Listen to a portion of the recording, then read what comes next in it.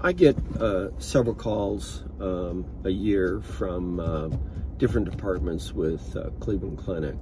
These kind of people who get referred to me are folks who are more sensitive than anyone else. They are the hypersensitive people. There's some additional sampling that you have to do with folks like that, because you have to leave no stone unturned, because you never know what's really causing the problem. The main issue is that, you know, as consultants, we all use the same stuff. It's just our choice about whether or not we're going to use one thing or another. With hypersensitive folk, you know, you can bring out your carbon dioxide, carbon monoxide, and combustible gas, and, you know, sewer gas, and all these other things. But one of the things that most consultants miss is that we've kind of gotten away from sampling for viable spores.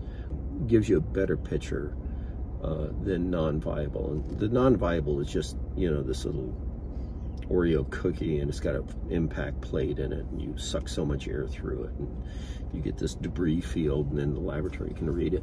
With viable analysis, you're using a petri dish, and you put it in a device, and it kind of drills 600 little holes of air, and it's a very short-term test. But then you send it off to a lab, and they put it in an incubator kind of thing, and after so many days, they pull it out and they read it. You're getting a different set of data. I think the reason why I wanted to mention this is that consultants have gotten so used to using these impact plates, and when you're dealing with a sensitive person, you have to do more, so don't forget that.